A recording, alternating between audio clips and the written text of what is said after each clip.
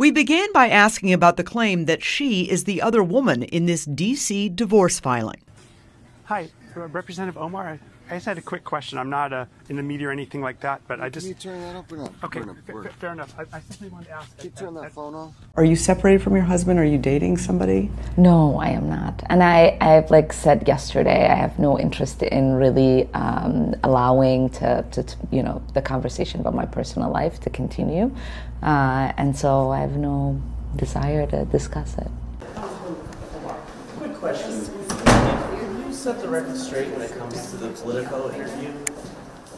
I just want to get your side of the story. Representative Omar also declined to discuss continued accusations that at one point she married her brother for immigration purposes, an allegation that first surfaced 3 years ago and that she repeatedly has called absurd. I mean, I know who I am. The people I love know who I am and what I care about. And I have, 3 beautiful little children and a family to care for. And so for me, my focus is really in doing the work that I feel like I was destined to do.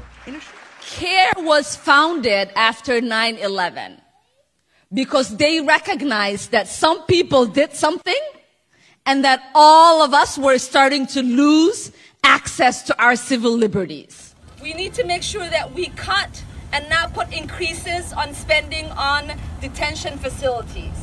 Woo! We need to stop using DHS as a slush fund. We need to abolish ICE and end all inhumane deportation and detention programs. Something that I get criticized for all the time. It's not what you think, so don't don't gasp. It is that I am anti-American because I criticize the United States, and I believe, as an immigrant, I probably love this country more than anyone that is naturally born. And because I am ashamed of it continuing to live in its hypocrisy, that I work so hard to make sure that others who've had why just be American, why don't you be more like an American, can continue to say that. Why can't you be more like an American? Because it used to be a very positive thing.